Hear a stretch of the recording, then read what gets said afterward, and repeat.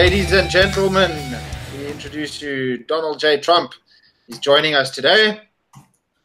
Tremendous. It's rather huge. I don't know how to fucking do the Donald Trump accent. Huge. It's huge. It's huge. This is only $100 one, but anyway. So, ladies and gentlemen, it's Friday. Welcome to another episode of Reactionary Opinions. It is Friday, the 17th of May, and we are here dedicated. It's our 9th episode. We're one episode away from double digits. It's Russell says he didn't believe it, but I'm pretty sure he's confident that he did believe it, that we would make it this far. Yeah, it's going to be quite an interesting episode this week. Depressing, actually. We're going to be talking about the subject or the topic that is on everyone's, the tip of everyone's tongue nowadays, which is the topic of the infamous expropriation without compensation. Yeah, I know. Key word, without compensation. Yeah, a rather shite topic for a Friday evening, but you know, we like to fight degeneracy, and expropriation without compensation is definitely degeneracy. So, ladies and gentlemen, what we're going to do today in this evening's episode is we are going to break this conversation down into 3 points. We're going to be talking about the history of expropriation without compensation and expropriation and the effects it has on the societies that are unfortunate enough to have to undergo those tyrannical processes. And then we're going to be talking about EWC, or expropriation without compensation, in South Africa, and then the projections. Now, it's very important that for those of you that are listening that aren't aware of current affairs in South Africa, the South African government is in the process now of proposing a change of constitution, because our constitution traditionally protects property rights, but the government is proposing a change of the constitution in order to allow for expropriation without compensation. That proposal has been around for quite a while now. They've been trying to push it through. Now, with a 1/3 majority, there's a chance that they could make this a reality. We're not going to get too far into the legal aspects of it, but I want Dylan and Russell. What I'm really excited about is Dylan and Russell's breakdown of the history of expropriation without compensation. D-Dog, you made some really cool notes over there about expropriation without compensation, specifically with regards to the history of it. So go ahead, knock us dead. Tell us a little bit about the history of it. All right, word. So, of course, all states everywhere basically reserve the right to expropriate property, but they typically almost always do it with compensation. In the United States, we call this eminent domain. It's listed in the Constitution. It's been there since the beginning of the Republic. So basically, for the purposes of building a dam or widening a road or building a railroad or whatever, the federal government reserves the right to expropriate your property and to pay you fair market value for it. Municipalities and states can also do this too, I believe. So this is commonplace. This happens all over the world. And the thing about it, yes, you may have sentimental value tied to your property, but you won't be in a situation where a little old lady who lives in a house in New York City and your property's increased tremendously and they're going to build an underpass where your house is and it's worth $2 million now and you're shit out of luck because the government decided they want to build an underpass. So at the very least, she would be paid the value of that property and won't be in a poorhouse. Instances where you see expropriation without compensation are a little more rare, and particularly in what we would call civilized countries. Instances where you do see expropriation without compensation is in wartime situations. So, for instance, after the Second World War, Germans living east of the Rhine, basically, so in Czechoslovakia or what is now the Czech Republic, and other parts of Eastern and Central Europe were largely driven off their property and forced to go back to Germany, places some of them had never been. But that was mostly due to nationalism and resentment at the German government and, by extension, the German people after the end of the Third Reich. You also saw this happen in South Korea. So South Korea was colonized by the Japanese and following World War II between 1945 and 1950. All property that was held by Japanese entities or persons was expropriated by the South Korean government and then redistributed.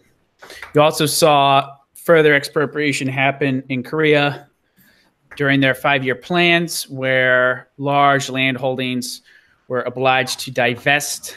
Large landholders were obliged to divest much of their property to be redistributed. I believe this was for ostensibly modernization and industrialization efforts. You also saw instances happen in Hong Kong and Singapore, where the government at some point owned all the land. I'm not exactly sure when this took effect, but in those cases, property in Singapore can be effectively owned on a 99-year lease. So you, for practical purposes, own your property. And the lease is good for, a century basically, and it's transferable, and you're not subject to arbitrary compensation. Yeah, arbitrary expropriation. So Russell, if you can just sort of explain to us how that is, from an economic standpoint, it doesn't sort of dissuade investors. Yeah, well, look, the ideas, the early examples Dylan mentioned, the things like wartime. The situation in Korea, situation in parts of Eastern Europe, the Czech Republic, those are matters around war, and basically all throughout wartime, expropriation without a compensation happened, but that's kind of, legitimate because that's to the victors belong the spoils, you know what I mean? So that is just the way things are, unfortunately. As long as those in the modern day era that Dylan was saying, with leases and their rights attached to those leases and what they're allowed to do on those leases, if the leases are transferable at a price, it shouldn't have too much of an impact on industrialization and building of things like shopping centers, residential units, factories, all that sort of thing. Also, Dylan mentioned, in Korea, they obviously nationalized the whole thing so that they could just get the industrialization process done quickly. I would presume that was their reasoning behind it, to just get the process going really quickly. So sometimes there's a lot of extra circumstances around the idea of 99-year leases. Singapore and Hong Kong being very small islands, it kind of, in a way, it would make sense to do that, as long as those leases are always transferable at a price. It still warrants investment. Well, I think it's also because of, like you said, they're very small islands, so it's a geographic. They have to sort of, they don't have a lot of space to play with. You know what I mean? So yeah. I think that's also very important. Now we must put this out there, guys, before we get people freaking out and all this sort of thing. Obviously, what we're talking about, 99-year leases and stuff, is not the ultimate first prize kind of thing. It's not as good as absolute property rights and all that sort of thing. It's just when we're talking about expropriation without compensation, it's not as bad as EWC. Yeah, it's not Soviet style collectivization is basically what it is, which leads into the next point. So we're kind of going up the scales of extremity. So first we have eminent domain. State seizes land and state expropriates property but pays you for it. And then we have these instances of wartime situations, kind of what happened in Korea, which was sort of a piecemeal nationalization and redistribution of certain land assets. And now we go to collectivization in the USSR and China. So I actually studied this in university quite a bit during in the Soviet example in particular. So what you had in that instance was, first off, once you had a civil war in Russia during the 1920s, and immediately following World War I, and you had a situation called war communism. What war communism was, it was basically trying to, it totally destroyed the economy is what it did. And it basically forced everything into a barter situation. So you're the government, you send your goons, you're running this factory, you're basically making the people work there. They can't leave. So they're basically factory slaves.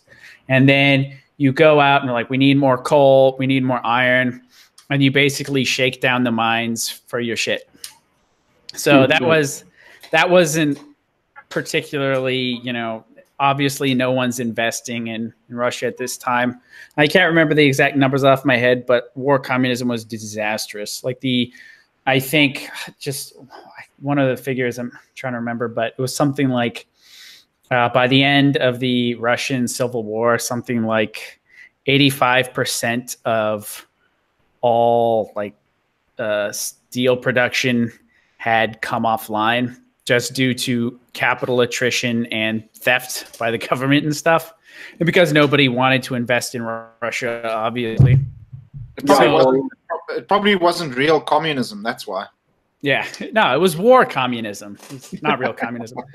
And then after that, during the late 1920s, you had something called the NEP, New Economic Policy, where basically the full-blown socialization efforts weren't panning out too well. So Lenin at the time decided to allow for some degree of market activity to happen. So for instance, peasants could have a little garden out back and sell some of the produce. And this actually accounted for a disproportionate amount of the economy in Russia at the time. Of course, things end up going from bad to worse, and then you have Stalin getting control, and then you had mass collectivization. What collectivization was is you had the government basically expropriate all land, specifically farmland, and in order to farmland was particularly targeted. They did this with a lot of other shit, but farmland was specifically targeted, and the whole goal, as far as I know, it wasn't just farmland, it was farm produce as well. Yeah, exactly. You're right about that. And but the big idea with collectivization was we're going to chop up these farms and put everyone on these big, collectivized farms, make them work there instead of being landowners. They would basically work the land for the state, and they're hoping it would work. And then they had a process attached to that called dekulakization, which is an actual word. So a kulak in Russia. Yeah, I know. I was reading this. I'm like, Professor, what? Dekulakization is a word. But it is. I have it. Yeah. Dekulakization. So a kulak was basically a rural landowner. So basically what we would think of as a middle-class farmer, right? He's not super rich, but he owns some land. Maybe he's got a number of people hired to work it, so on and so forth. So the state demonized the kulaks. In some cases, they were able to turn the peasants against them and say hey, look at that kulak over there. Take his shit, And but mostly a lot of it was they just sort of ran them out of town and either put them in a gulag or made them a laborer on land they had previously owned. Dylan, you should be able to confirm this for me, but This preceded the Holodomor, right? Yeah. This is exactly what happened before the Holodomor. Yeah, and the Holodomor, for those who don't know, was, I think it is literally means Holocaust, but in like Ukrainian. Holodomor, Yeah. Holodomor. So Holodomor, yeah, was a man-made famine in Ukraine. So this is what basically happened is this was after collectivization. So the state, of course, had quotas on how much grain they had to extract from certain regions. How much do we need from the Donbass region? How much do we need from Crimea? How much do we need, so and so. And because of collectivization, they weren't able to produce much for a lot of reasons. First off, I just looked up the meaning of Holodomor, and it's derived from some Russian or Ukrainian word, and it means to kill by starvation. Yeah, they starved them out. Good so God. So basically what ended up happening is with collectivization, obviously you have mass uncertainty about investment. No one's going to put money into things. So you have a crunch on that. Secondly, you have the instance of the socialist calculation problem. So the states, not because they've basically largely destroyed the function that prices were doing in the past. And now you're just basically trying to ration what you do have. And then, so that leads to shortages in all kinds of areas. And in the third instance, if you're not going to turn a profit, you also have low incentive to work. So you have all these problems at place. And then Ukraine's basically at a subsistence level, or they've previously been known as the breadbasket of Europe. The soil of Ukraine was so nutrient rich that they would actually use Ukrainian soil as fertilizer. Just quickly, Dylan, lack of investment happens when you're, if you're one of these kulak farmers, you're relatively kind of a middle-class type farmer. You've got a bit of land, you produce a fair amount of produce. The idea of collectivization of your produce means that if everything is collectivized, you could actually be a more skillful farmer, all right? Have a much bigger yield. You could have a much bigger yield on your farm, but the more you yield, the more they just steal. So why would you try and grow anymore? And that's the whole issue around this whole collectivization thing, because any good farmer, or it's basically like a race to the bottom, essentially. Because now all of a sudden the state just comes in there and says, listen, we're going to take this many tons and we're only going to give you this price, and then the guy that whose yield is not that great, he gets maybe even a better price or worse price. So nobody really knows. There's no like bring your grain to the market and let's have an auction and determine the price for the day. And if you want to sell, you can sell. If you don't sell, you take it back.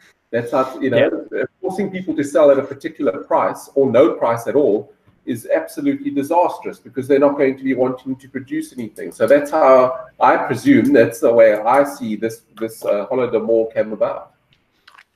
Yeah, and it's even worse than that, because what ended up happening is they had set quotas, and the Soviet government would send basically collection agencies. So they had tax. Yeah, so they had tax in kind operations.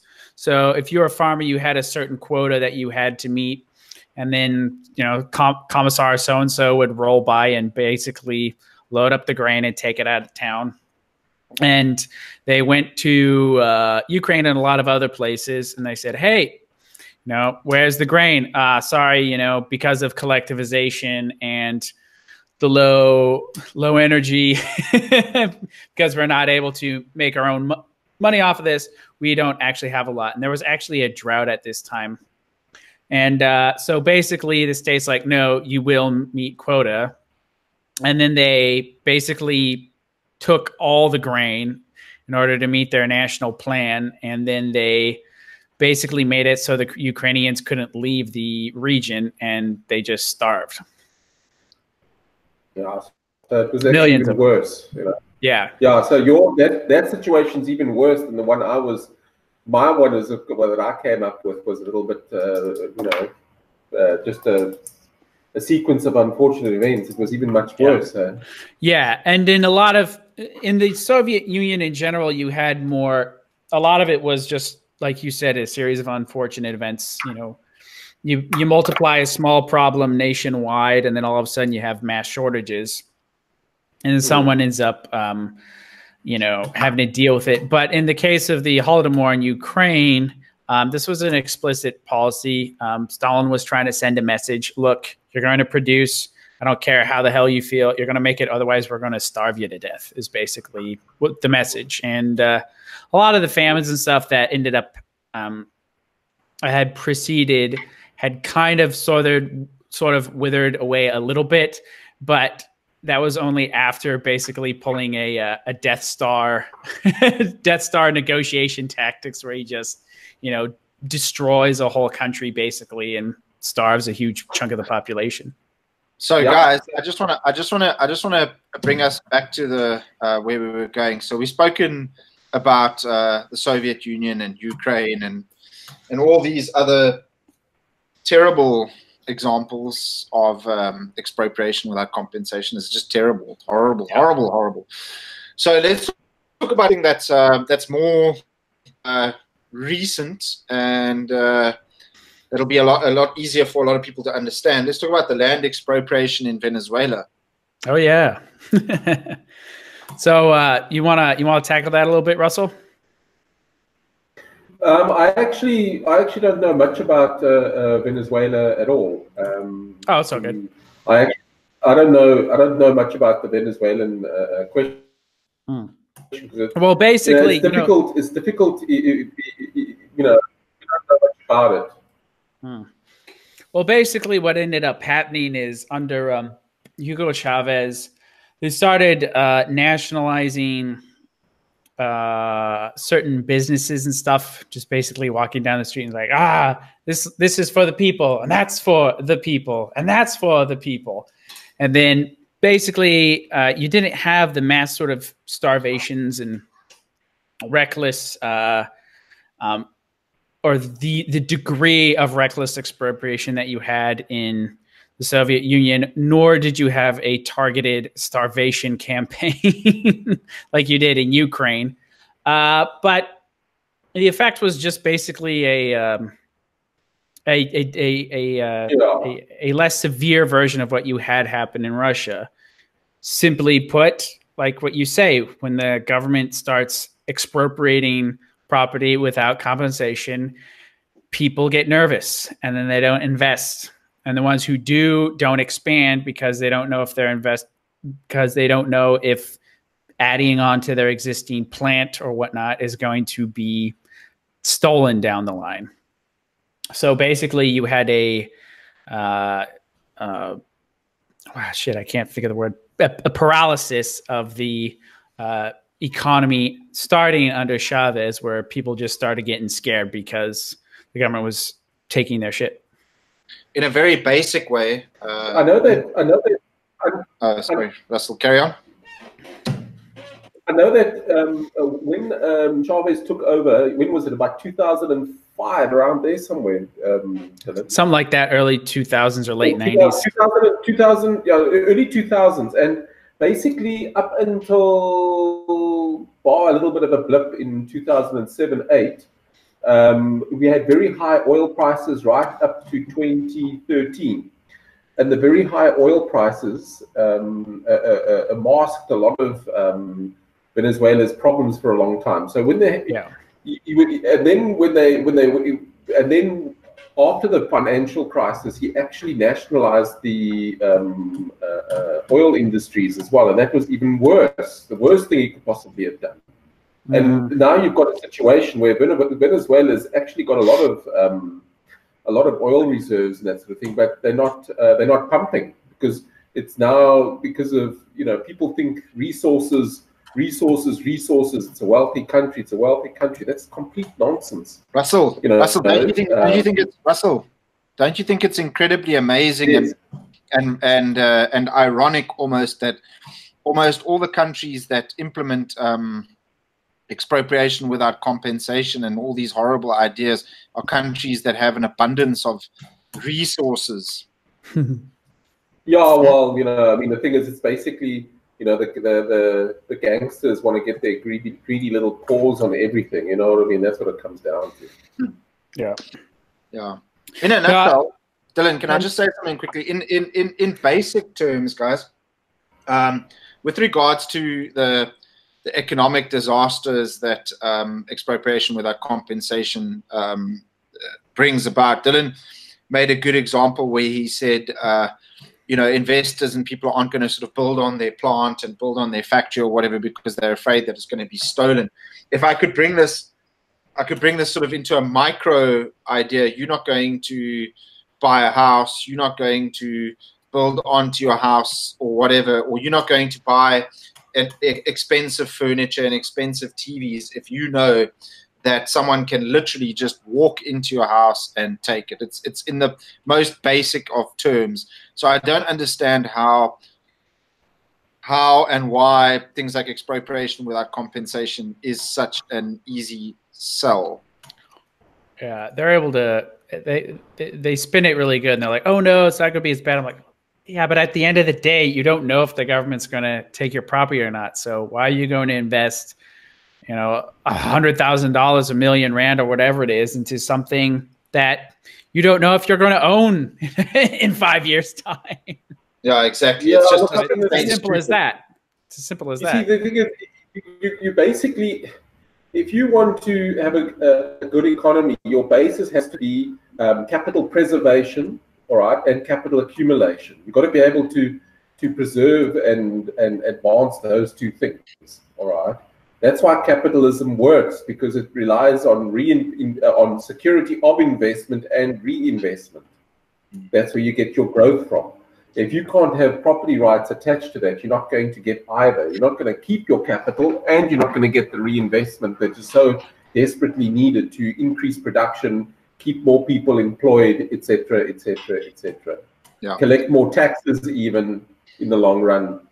So, guys, I just want to touch on this. So, we've spoken about the history of expropriation without compensation and all kinds of other expropriations all over the world and stuff. I think we should touch on expropriation in or EWC, or expropriation without compensation, in South Africa. So, Dylan made an interesting comment over here with regards to colonial past. Do you want to just sort of run us by what you mean by that, D-Dog?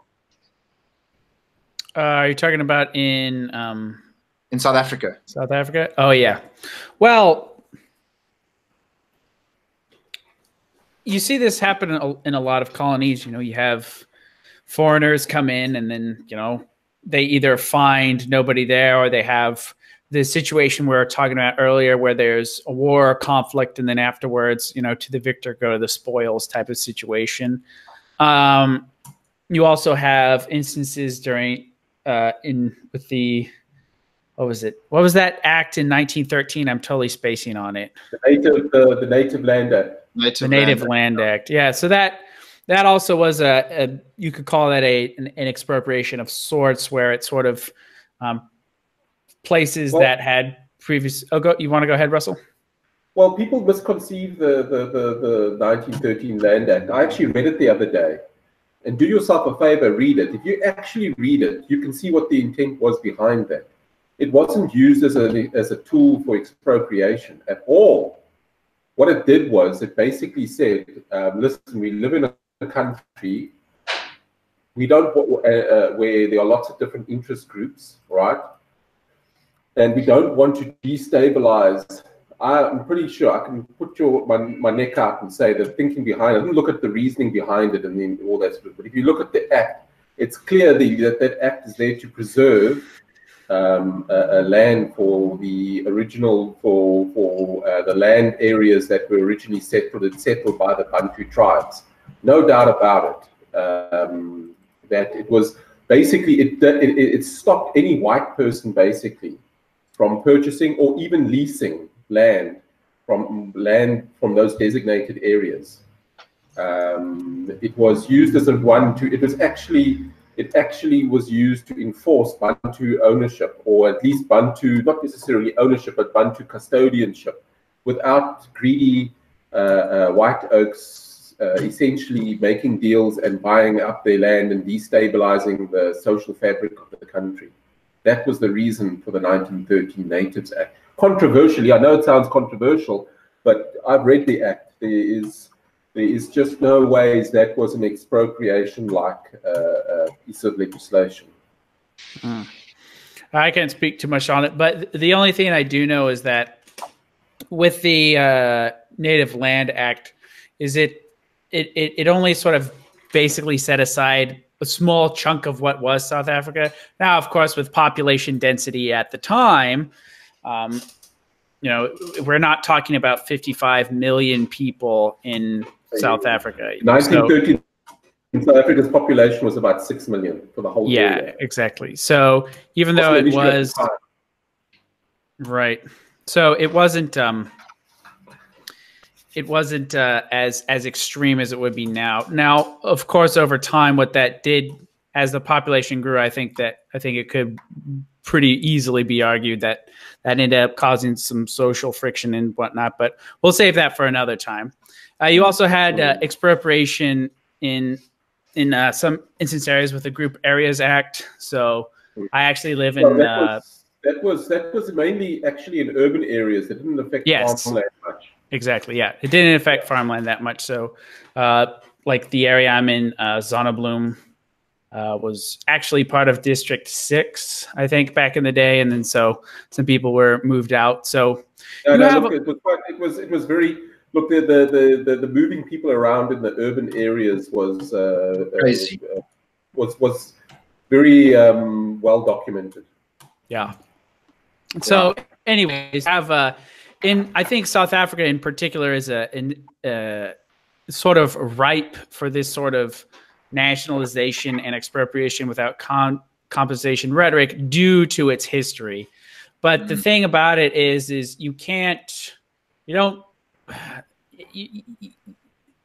an eye for an eye makes the whole world blind, A, and B, it's not going to have the effects you think it does. So when we were talking about these Soviet examples earlier on and all the problems that were caused with that expropriation, and even with the less extreme Venezuelan example, you end up having some pretty bad phenomenon happen as a result of those policies. And the interesting thing to me about it is just how, despite all this talk and rhetoric about expropriation without compensation, there's very little detail about what they exactly mean, aside from the EFF. The EFF has made it pretty clear that they want state ownership of all land. And then basically, I think their idea was to have a lease system and allow. So basically, they just swoop in, take everything, and then issue you a lease to a place that you had previously owned. The ANC's platform has been much more undecisive as far as I'm able to determine. Have you guys heard anything clear about any of this? Because I haven't. They seem to be, even Julius Malema the other day before the elections, he was saying how the ANC is really fiddling with the policy, and they're not being clear about it, whereas his party is. So even Julius Malema was saying how wishy-washy actually the ANC is on this whole issue of EWC, expropriation without compensation. Yeah, and also I would tend to agree with him as well. Yeah, no, because I don't know anything that they've like I've heard they want to change the constitution for it, but I haven't heard any plans, no policies, no nothing from the ANC. So I think that's part of the problem going on right now. Is people don't even know what they mean. They don't even know what they mean when they talk about expropriation without compensation. I think what happened was the reason why it is like this, Dylan, was because all of a sudden when was it, in the December 2017 elective Congress at the ANC, right? All of a sudden, out of the way, the Zuma faction of the ANC brought up the issue of EWC, and it became a topic, all right? And essentially what Cyril Ramaphosa had to do is he had to put on the table to get elected as president. So it was very rushed sort of thing that he put on the table. And then when he got elected, he basically made a speech about EWC, expropriation without compensation and everything. And then when Parliament opened, immediately when Parliament opened in February 2018, the EFF put forward that motion to amend the constitution.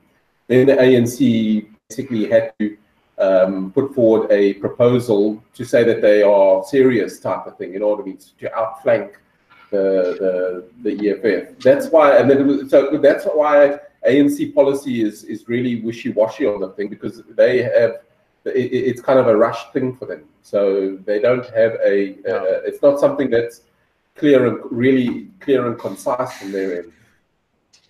No. Yeah, but they've been given a mandate by their voters, bro. Yeah, Russell. True. But I mean, the thing is that they've been given a mandate for lots of things. You know, they don't actually. The advantage with the ANC is that they don't have to keep their word. That's true. Whereas you're right. That's the problem with the DA. The DA has got to keep its word. Yeah. It's interesting. It's very interesting that the ANC can afford to lie. It's fine. Because I mean, the thing is, they got re-elected with all the state capture news and that sort of thing. What's to stop them from getting re-elected if they just renege on the EWC thing? They never have to follow through on they never have to follow through on what they do. Yeah, I'm not sure. And say, you know, this is the thing, you know. Yeah. Yeah, that's a bit of a wild gamble there, Russell, but yeah, I get what you're saying. Yeah, and it seems to me like in particularly in South Africa today, where's the high value land? It's all urban. You know, Correct. South Africa is an industrialized / industrializing, or it was until, you know, about 2008, industrializing economy. And so all the property value is in the cities. People are all flocking to the cities. I mean, here in Cape Town, the amount of people who have moved in over the past, 10 years or so is tremendous. Yeah, I mean, like places like Kailicha have exploded in terms of size. So a lot of this talk this rhetoric seems to be focused on farmland, but people don't want farmland. they want urban land. Even the so-called land grabs. I haven't heard. All the land grabs are in and around existing townships, etc. People wanting to grab a bit of land to go and build some shacks on. That's the land grabs, and that makes sense to me. That is the land that people actually want. Yeah, because it gives them opportunities to be close to where the jobs are, the action is happening. Right.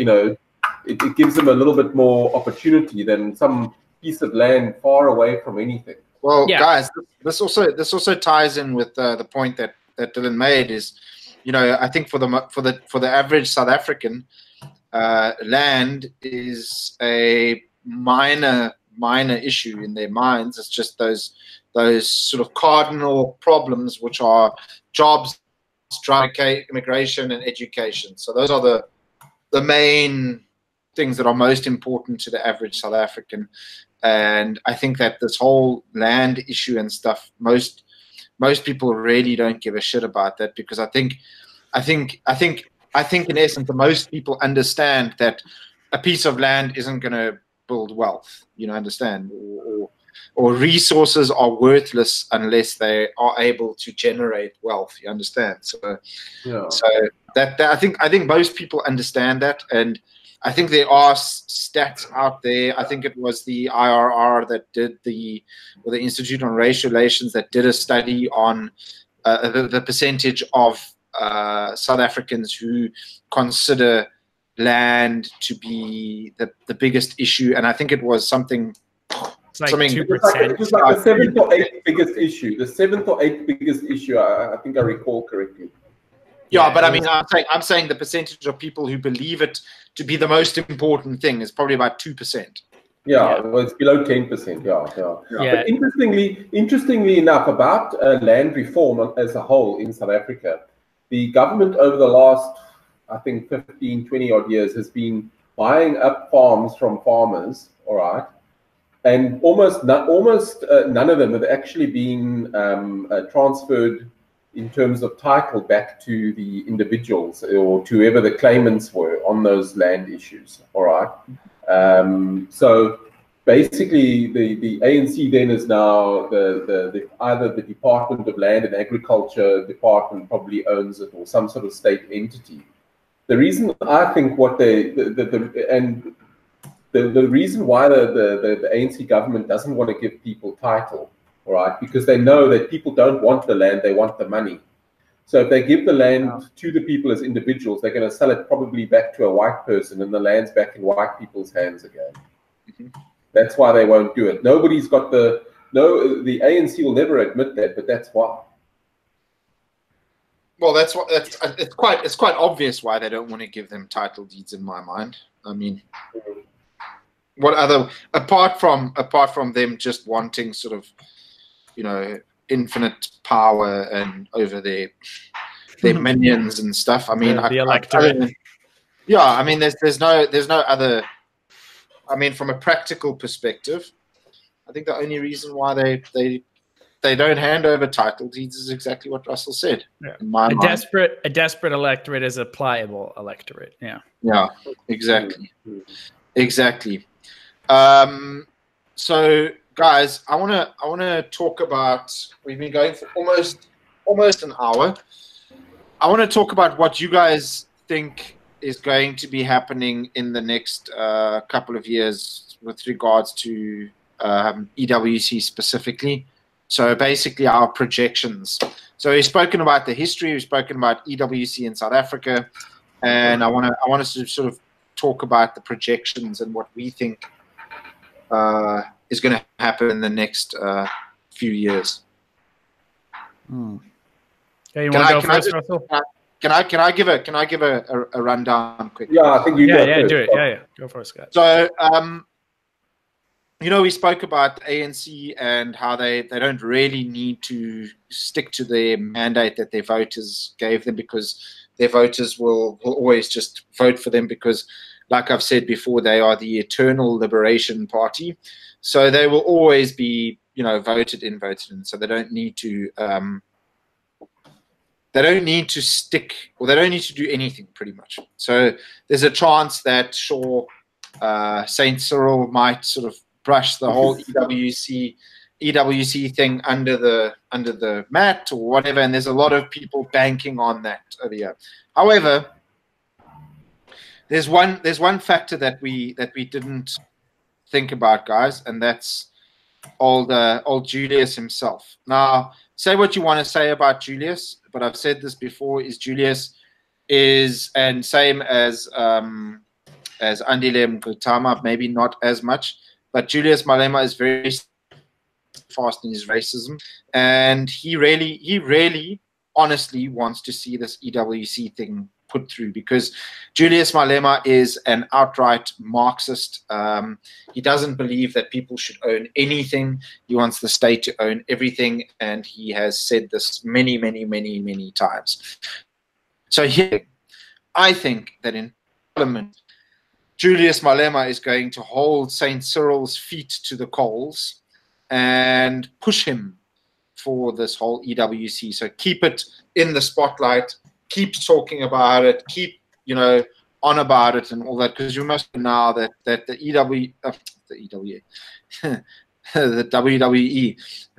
EFF has now got a massive amount of seats in Parliament compared to what they had. They can make more noise. They can cause more fights. So the EWC thing is going to be pushed by Malema.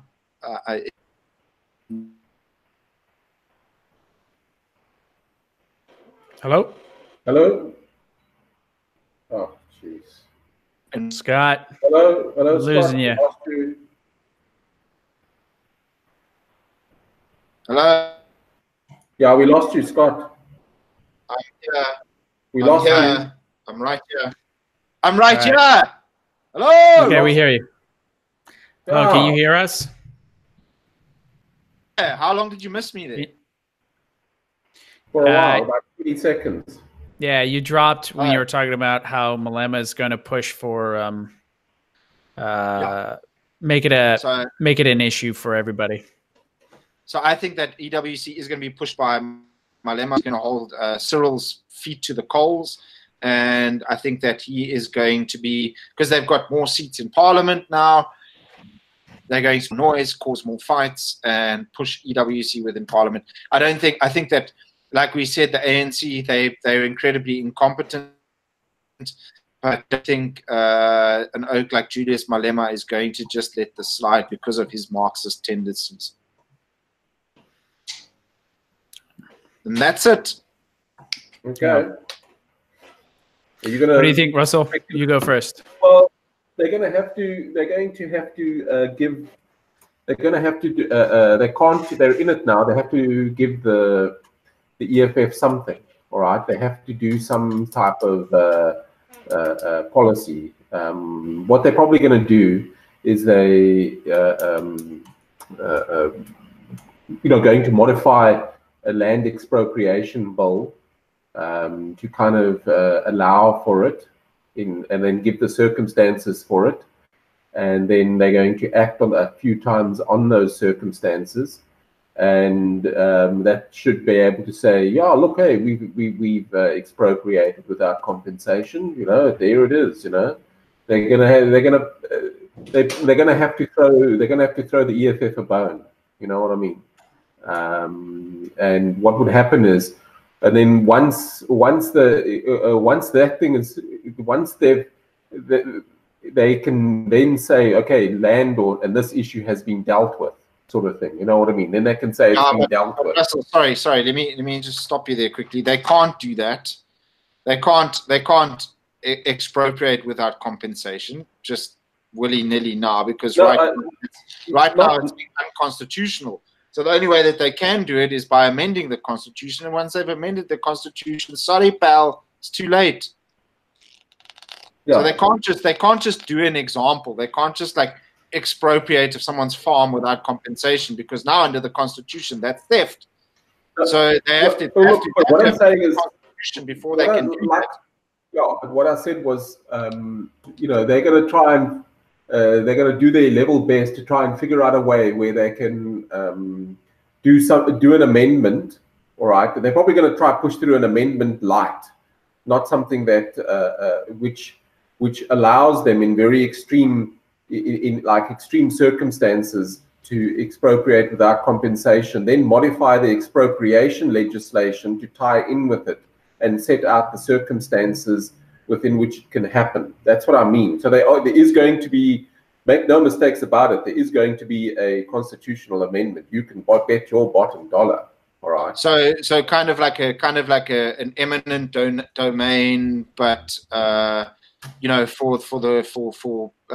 sort of public things like building a dam and that sort of thing that they'll explore. Well, the whole idea is that, okay, fine. The whole idea hasn't been because the issue has been we must expropriate it without compensation. Okay, fine, we can do that, but you can't. They can still, the ANC still can say, look, we can't do it arbitrarily. We can't do it arbitrarily. That's actually against all sorts of international law. That's against all sorts of agreements that are signed. That's against all. We basically become what do you call it, a rogue state if we do that. All right, but we can. The issue in the media, the issue in everybody's mind, expropriation without compensation. So So as long as you just do some expropriation without compensation, you'll get away with it, so to speak. You know what I mean? You create very specific terms of it. And then once you've said that, hey, listen, then they promote the idea. Listen, we have expropriated without compensation. What do you do? What are you thinking? Hey, this is all dealt with. We can't arbitrarily do it. You can't just say this guy on this piece of land here or this piece of property here. There's just no ways they can do it arbitrarily. They have to have a case for it first. You know what I mean? It still has to go to court. You can't just do it arbitrarily. Even if they do amend the Constitution, there's just no ways they can go and do it arbitrarily without compensation. Just suddenly walk into a place and say, okay, well, listen, you're a white guy. This is land. You can't own land. You stole it. Get off. You know, they can't. It has to go via the courts. You know what I mean? So they are going to change the Constitution. Make no, there's just no ways they can get away with that part of things. Although, notwithstanding what I've just said, the ANC gets away with just about anything. Maybe they can get away with this not doing it either. I don't know. But and then once they've done that, once they've allowed for expropriation without constant compensation, then the matter is pretty much settled. Then what's Julius going to do? Yeah, that's sort of my. So then what's Julius going to do? What's Julius going to do? You know what I mean? Julius Malema will never get bored, bro. He'll always find something to do. Yeah, but look, but I mean, he hasn't. You know, I mean, the thing is, he's actually staked his whole campaign on all this sort of thing. Now, if the ANC goes ahead and does it, and all take the wind out of his sails is what you're thinking. Take the wind out of his sails. What else has he got left? You know, nationalize the Reserve Bank. There we go. But even there as well, there as well, you can also nationalize the Reserve Bank, and you can still maintain the status quo there as well. Yeah, nationalizing the Reserve Bank is not a. You can still do it without any effects. Technically, yeah. No, because I mean, a Reserve Bank is not about ownership; it's about control. Yeah, no, that's certainly true. You know, so, I think you can still say, yeah, we basically, yeah, we'll own all the shares then, all right, but then issue no control over it. You know, so that is nationalized. We own. You get what I'm saying? So you know, you can still play the game. You know, people in the electorate aren't that wised up. You know, you can say, oh, we have nationalized the Reserve Bank. We have done expropriation without compensation. Yeah. All these sorts of things. Yeah. No, I think you're sort of right, Russell. I think probably what's the point behind what the ANC is going to do is they're probably trying to take the wind out of Julius's sails without causing too much of a shitstorm. Is I basically think that's what I would think as well. So I do expect them to amend the Constitution, or to at the very least do some sort of token expropriations.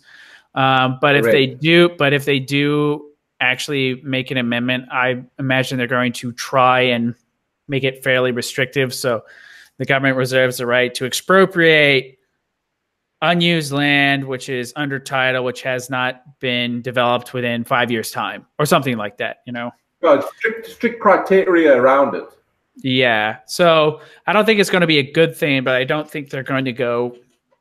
I don't think they're going to have their own dekulakization, if you get what I mean. So it's not going to be good, but it's not going to be, you know, the end of South Africa. Basically, they're going to. My thing is, I'm a betting. If I was going to bet on it, they're going to go with EWC light. Yeah, yeah. No, that's exactly what I think. And then so they can go to EFF supporters or people who are interested in EWC and say, look, no, we changed the Constitution, and here's this piece of land that we expropriated, which was owned by a Belgian investment company, which they've sat on for 5 years, in hopes that the property value will go up so that they can sell it for profit. Something like that, you know? Yeah, yeah.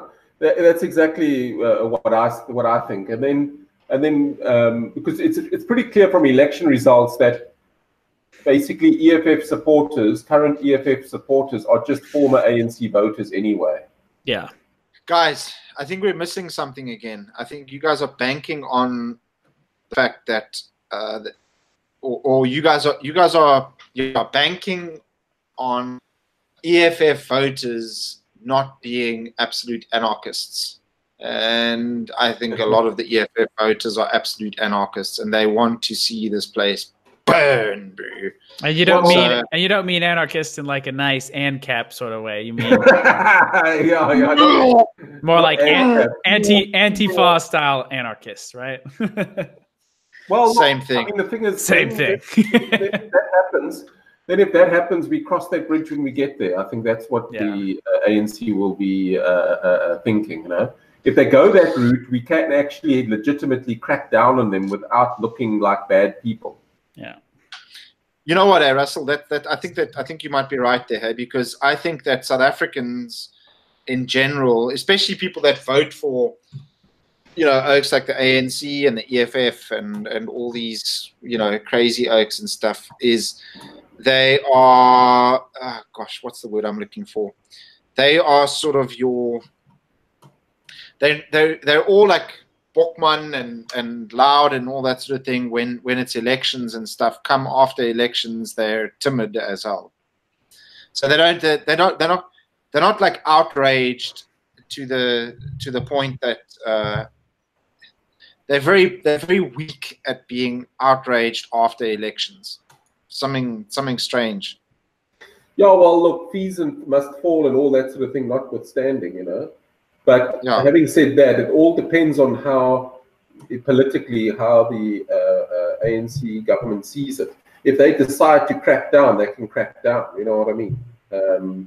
It all depends. It's just a matter of them making the decision to crack down. If they get to the point, listen, we've done all these things, we've done this, we've done that. EFF, you've got nothing left to offer, and now you still want to go and burn stuff down.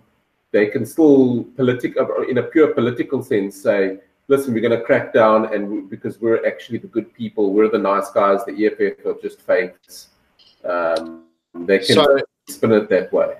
Yeah. So economically, I think that it's still going to be a very rough period and stuff, because any sort of investors or whatever, people that want to start businesses and stuff, this sort of uncertainty of EWC light, or maybe we might have outrage, maybe not, maybe the sure for fair, it's all fair and well that the Constitution is more than likely going to be amended, but what's going to happen after that? Is it going to be full-on expropriation?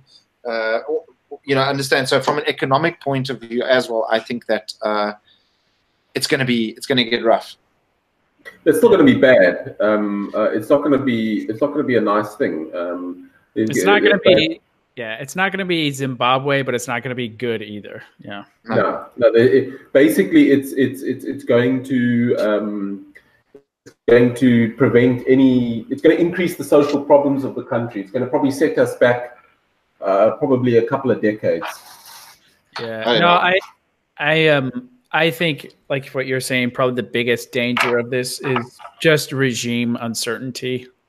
That whole phenomenon where you don't know what this government's going to do, so you do nothing, and then nothing happens. Exactly.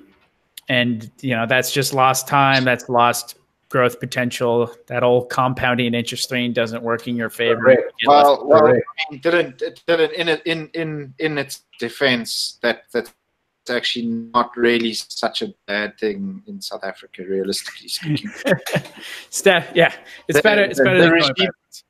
I'm talking about the regime uncertainty, because remember what we're talking about. One of those episodes was we really want a party to have no more than 33% of the votes that they can't do anything. You understand? So that's so we're in that position of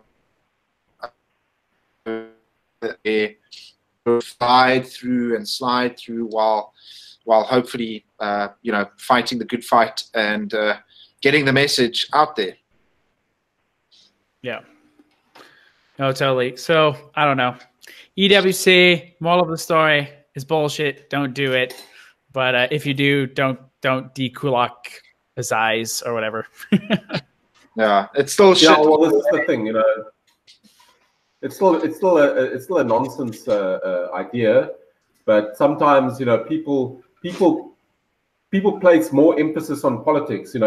Politicians deal with politics; they don't deal with real life issues. So their business is politics, not real life. Yeah, no, I think this is much more of a red herring than any substantive change, like what you're talking, Scott.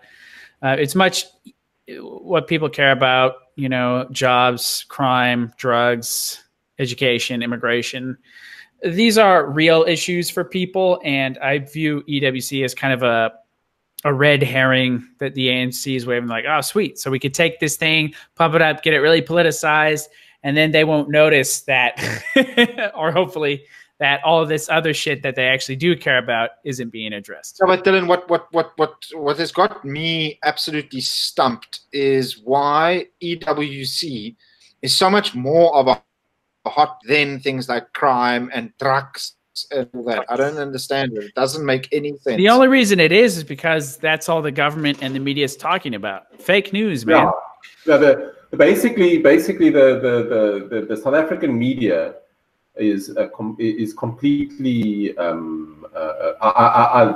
they can't report on anything. They are just the most useless media in the world. They have to be. I'm sorry. I cannot come across a more useless bunch of people to report any sort of thing in my life. Yeah. Don't ever come to one of my brides and introduce yourself as a journalist. Sorry, I'll burn your meat. I'll burn your meat. Oh, shame, man. Poor journalists. So, unless you're an independent journalist. Still. Right. No, this is so interesting. One of our fans, I won't mention his name. He actually, like a real fan, a guy that complimented us on the show and said, you guys are doing a good job and everything. He says it's refreshing. Listen to this. It's refreshing to not see intellectual journalists talking on YouTube. Yeah, I'm no fan of these journalists. The idea behind these interviewing journalists, they're supposed to ask the questions that ordinary people in the street would want to ask, but it's almost never that. No. Yeah. You know why the guy said that? It's always something lame, like, so how racist are you? Something stupid. On a scale of 1 to 10, how racist are you? Like, so the reason why the Oak said that he enjoyed the fact that we're not sort of professional journalists and stuff is because he said it's more authentic, and I think that's what we need out there is more sort of authentic Oaks on the road. Oaks that, I mean, for us, this is a thing that we just decided to do on a whim, and it's, we like it. We enjoy chatting about these sort of subjects, and I mean, we all have jobs, we all have families, we need to, we're very busy and all that, and we set aside the time to get the message out there, which I think is vitally important. Yeah. No, Speaking absolutely. You guys are good. Yeah. No, you're better. Yeah. No. But I'm the best. Everybody agrees. Terrific, tremendous. Totally the best. Winning. Tired of winning. Tired of winning. Yeah. So I guess let's make South Africa great again. Yeah. Okay, so we said pretty much everything we're going to say about EWC and what we think. Ready to tie it off, Scott, and plug what we're doing next week? Yeah, next week's gonna be a humdinger. We're gonna get the Oaks we're gonna get all the Jimmies rustled and all that. It's gonna be a lot of fun. So next week we're gonna be talking about nationalism. Nationalism. Ooh. Get all those libertarians, Jimmies, rustled nicely there. Gonna be Volksstaat. The Volksstaat. Yeah, we'll talk about. We'll call the episode reactionary fork start. So yeah, guys, join us next week. We're going to be going back to the normal time. Sorry about the difference in times that we've been uploading videos and stuff. It's just been a bit hectic with me coming back to South Africa, and we're having to time it and all that sort of thing. So, and then we also recorded an episode on Saturday and all of that. So, but thank you guys for listening. Thank you for everyone. You guys are great out there. Thank you for messages of help me out here, guys. What's the word I'm looking for? About what? The messages of, jeez, wow, it's Friday night. Yeah, the of encouragement, messages of encouragement, appreciation, and also the hate mail, also the hate mail and stuff out there. Listen, the hate mail is good. Hate mail travels faster than bad news. Travels faster than good news. I would love nothing. I want to get hate mail. I'm not getting any hate mail. I would love nothing more than have like Eusebius McKaiser just like call us out on his show or something. Please. We says on his show, I watched this show of 3 individuals with one Alaskan American there. It was called Reactionary Opinions, and they said blah blah blah. I would be honored. I thought it'd be amazing. Well, talking about being being honored, guys. I was actually quite honored because my memes actually made an appearance on Carplandered. That's right. Wow, I discussed all of your memes. I was listening. It was on Sunday evening. I was listening to the discussion on the elections, and they were saying about how boring the elections were and nothing really happened. And then they went through all of Scott's memes, and they thought, this is great, and this is wonderful, and this is...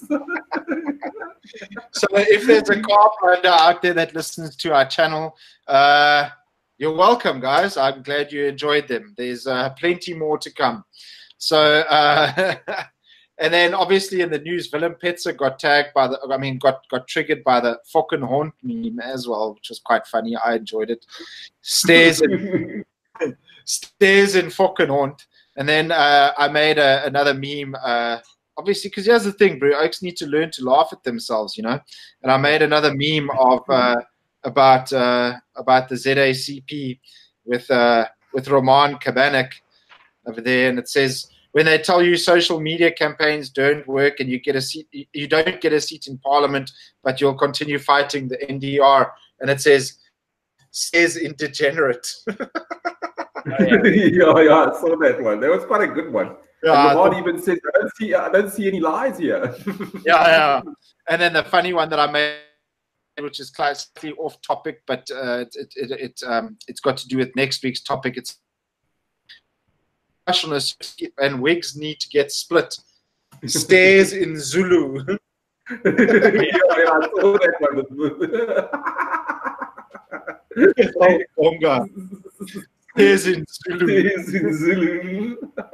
Yeah. So guys, I think what we're gonna do, we'll do from now on, at the beginning of the episode, is we'll just sort of have meme of the week or whatever, and I think that'll be quite fun. So tune in next week, guys. Thank you so much for watching. Remember to subscribe to the YouTube channel, and remember to click the bell icon for notifications, or if you to leave it in the comment section, and remember to like our Facebook page and all of that. Dylan, when's our Twitter going up, bro? We need to get those Twitter battles going. Yeah, I'm actually going to start that this week. So by next show, it should be up. Yeah, and so basically get us out there.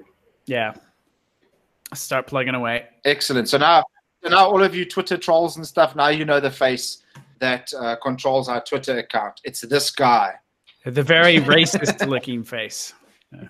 Yeah, a very racist-looking Alaskan face. Yeah. No, so thank you so much, guys, for joining us.